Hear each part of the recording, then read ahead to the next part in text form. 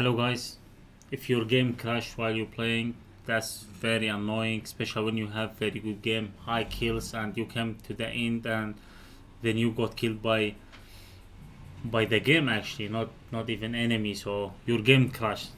I done few things that's helped me to fix this problem, and I want to share that with you guys.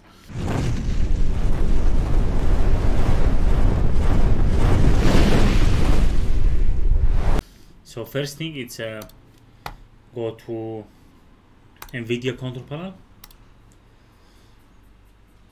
and go to configure source physics, and on processor just choose your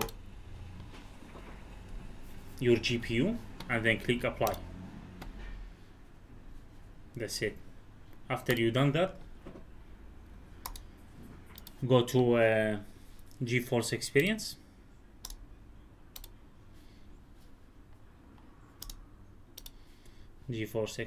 and check for update. Always update your driver. That's help a lot to fix your game. So last thing to do is go to Task Manager. On Task Manager, click on right on the game. Should be your game like on, like you have to open your game to find it out here. Click on right and go to details and go on details, click on right again and set priority, put that on higher. Should be your game always be on higher.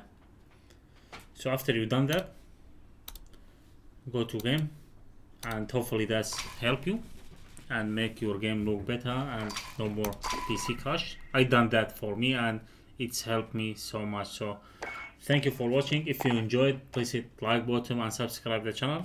See you on the next video.